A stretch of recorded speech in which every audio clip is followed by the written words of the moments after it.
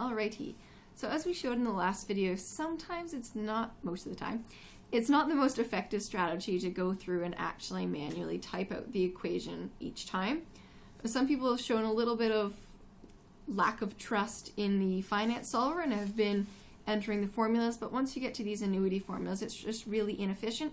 And as we've talked about, time is going to be a really important factor on the CAS when you get to exam time. And also, there's a lot of room for little mistakes when you're entering an equation of that size. So we've got this other idea that if you're reusing a formula, you can define it, and then all you have to do is enter the variables each time. So all you would have to do is say P is this, Q is this, R is this, N is this, A is this, and it will evaluate for you. So we'll go through an example of how to create one, and what you can actually basically do right now, if you open a new document, you can create your own little program like we've been giving you. So on a new calculator page, okay, two options. One, just type the word define. Again, with the keyboard as it is, I generally don't recommend typing, but if you press menu 1, it will type the word define for you. So let's take a look. Okay, I'm going to open a new document.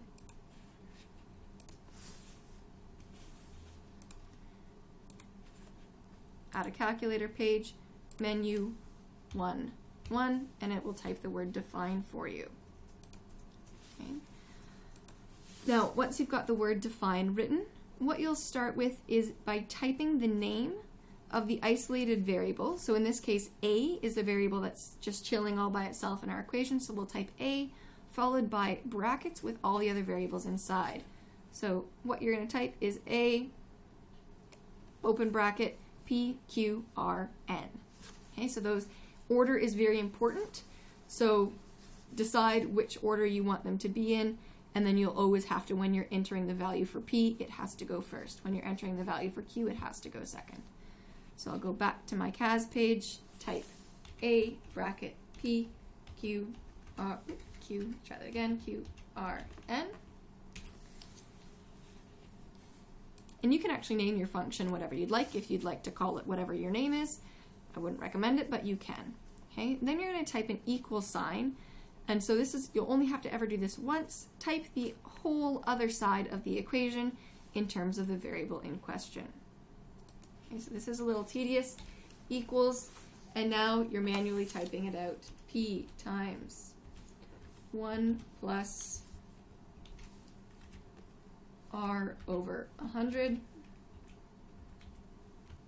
to the N plus Q times 1 plus R over 100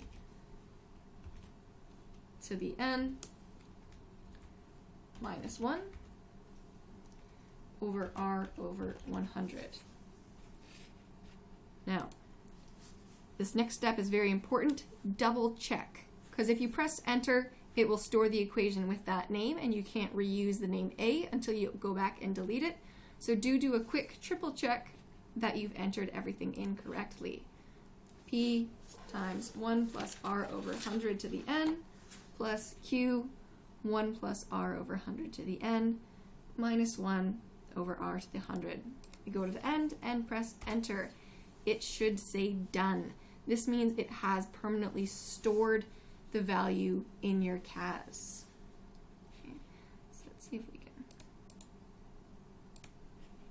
Okay. So let's just get a picture of that.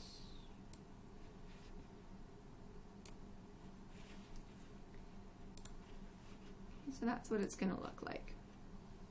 Now we can go through and actually use this tool. So let's just go back and try the two examples that we did in the first notes. So in the first example, okay, we had someone who makes an initial deposit of $1,000, a regular deposit of $50 per month. Again, really important, the order P, Q, R, N. R was 3.5 over 12, and N was 480. If you look back in your notes, we should get $56,280.29. In this scenario, because I just want A, I can type my answer exactly like this. Okay, and that does confirm that my equation does work. So now, instead of entering that full equation every time, I just need to enter the 4 variables in that order, and it will do the trick. Now, what if I wanted something other than A? Okay, so the second example we did, where we were looking for Q.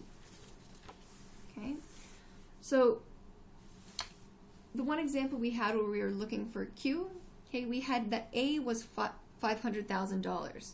So it's very similar, but this time, because we're not looking for A, we're going to solve for one of the other variables. So we have that $500,000 is equal to A, okay, and now we enter what our other variables were. So the initial deposit for that second question was $500. Q, that's what we were looking for, so we can just put Q right back in there.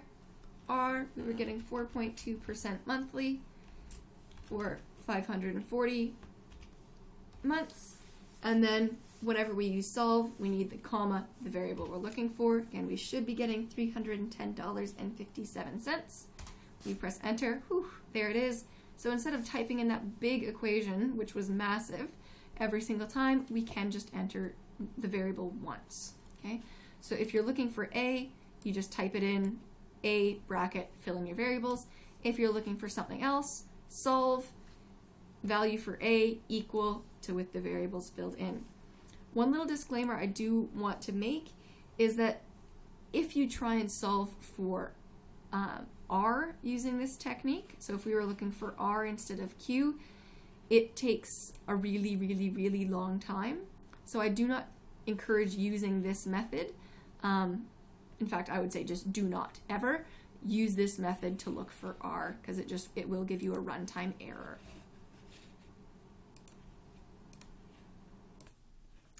All right, so that's the tip and trick of being able to store a full function. Okay, so an equation. Now we have a little screenshot there. So this is how to define it, and then the 2 uses for it. So the alternate situation where the CAS can be really helpful is if you are reusing a value many times. So you're doing a whole bunch of questions, and in all of them, P is equal to 1,000. And you really don't feel like typing those 4 digits. You just want to type P and have it come up as 1,000 every time. Okay. So what we can do is store a variable. So what you'll do this in the calculator page as well. So here I'm just going to go back to the handheld view. I'm going to add a problem. So doc insert, oops, sorry, I hit geometry. Doc for 1. And hopefully we remember the reason for adding a problem is that now all my variables start fresh. So if I'd been using this page earlier for other calculations that I've since deleted, and some value is stored somewhere, when I go to 2.1, I start fresh. Okay? So in a calculator page, what we can do is basically give a variable a name. So whenever we call that name, the number pops up. So what you will first do is on a calculator page, type the number. Okay, so it might be the result of a calculation, or you just type the number. Okay, then you're going to press Control plus variable. I'll show you where those buttons are in just a second to get a little arrow. So suppose the value 3.456 just keeps coming up all the time, and I'm getting really bored of typing 3.456. I then type control variable, so control just above the equal sign, and 9 at variable is just above the 9. It gives me this little arrow. So once you've got that little arrow, you're nearly done. Type the letter you want to name that value. Okay. And you are done. So suppose this value I would like to call X. Okay. Now whenever I type X, that value will come up. So if that value was your R and you were doing 1,000 times 1 plus, instead of typing 3 point blah blah blah, you can just do x over 100 to the whatever, and it will automatically pull the 3.456 in for the x right there. Okay?